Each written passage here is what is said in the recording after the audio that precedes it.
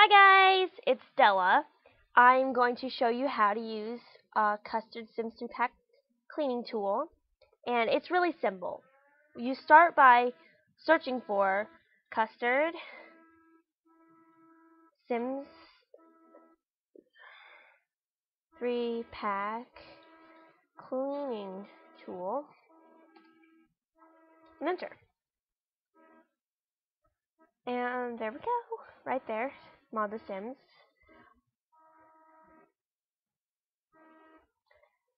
Go down to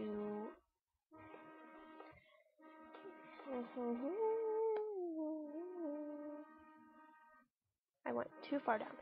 You press on Custard RAR and download it to your computer. Then after you download it, you put it to your desktop, like right here, see these that I'm highlighting? And you click that. A little screen should pop up, if it does, anytime soon. Something. Wake up. Trying to use your computer. There we go. We got two boxes open. Well, you have this box here. You can click File, Open, and take yourself to your desktop, which is right here, and look for one of those files. They should say Sims 3 Pack files. So you click it, and that file should pop up here. Okay, look, we got a corrupt download. So you don't want those. Identify the pack and uncheck it. Then click Save.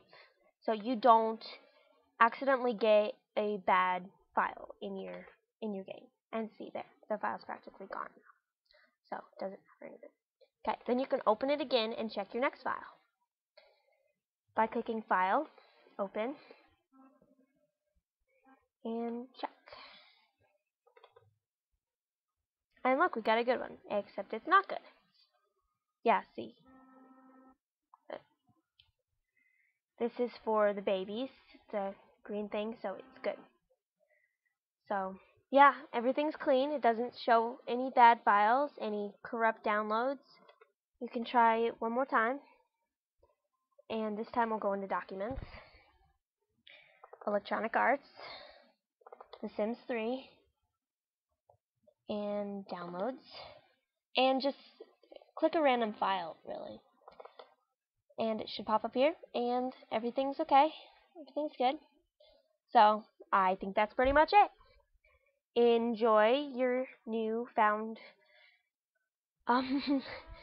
knowledge on how to use Custard Sims 3 Pack, or Sims 3 Cleaner Pack.